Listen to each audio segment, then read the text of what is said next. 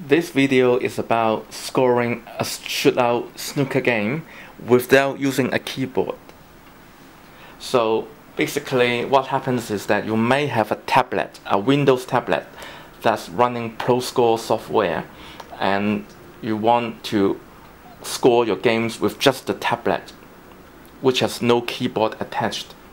So I'm going to show you how to do it.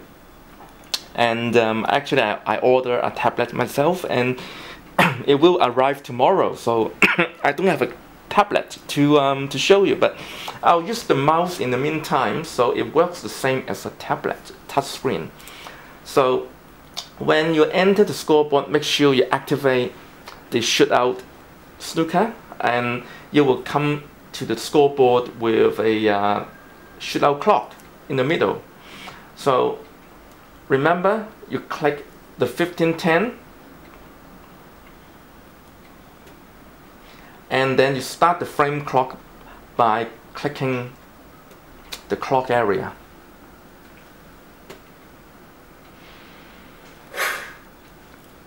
And to start the shot clock, you click the green button. So the countdown begins. And you can stop the shot clock anytime by clicking the red button. Then you move on to the next player. Then you start the shot clock again. And then you stop the shot clock. Then you switch to the next player. Then you start the shot clock again.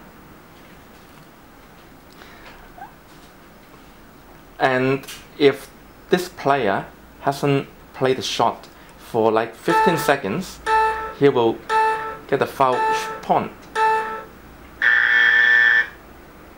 So in this case, 5 points will be awarded to player number 1.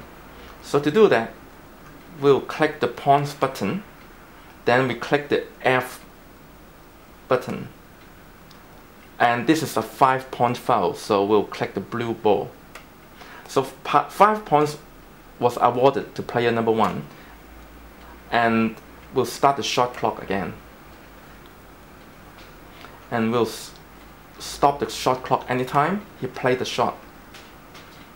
And if he score a point, we'll add 1 point by clicking the red ball. 1. Then we'll start the shot clock again here, and when he finished the shot, it's stop. And maybe he put a brown ball, so we add 4 points by clicking the brown ball here. 5.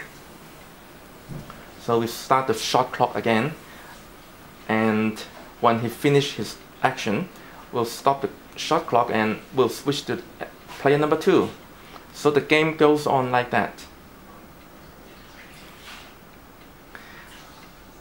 So at some point in time, when one of the player has enough points to win the frame, and the other player concede the frame, or the clock reaches 0, you will have a winner.